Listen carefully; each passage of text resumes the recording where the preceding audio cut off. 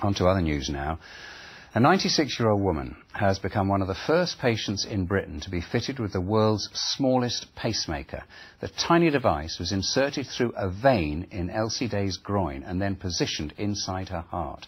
It means Elsie can carry on looking after her husband Arthur, who will be 103 later this month. Our health correspondent Michaela Paduano has been to meet them.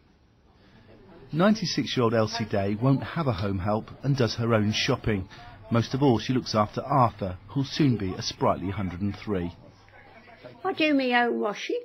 I do my own shopping. I go on the ring and ride to do my shopping.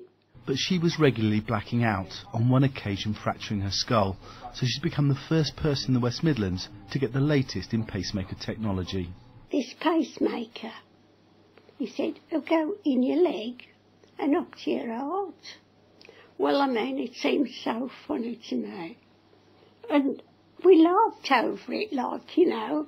Now, after 78 years' marriage, they also have his and hers pacemakers. She's quite independent-minded. Oh, independent. I've never known anybody like her for that. Lassie.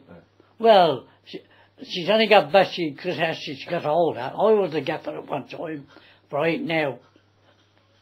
Pacemakers have progressed a great deal since this Birmingham invention in the 1960s. Together, these specialists at the Queen Elizabeth Hospital threaded the £6,000 device into her heart through a vein in her thigh.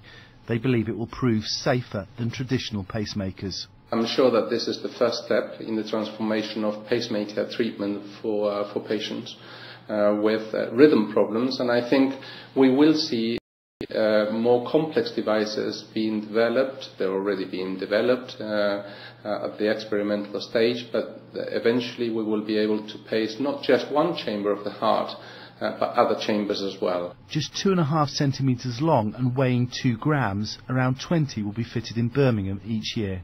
Right from the beginning, I have felt better and better every day.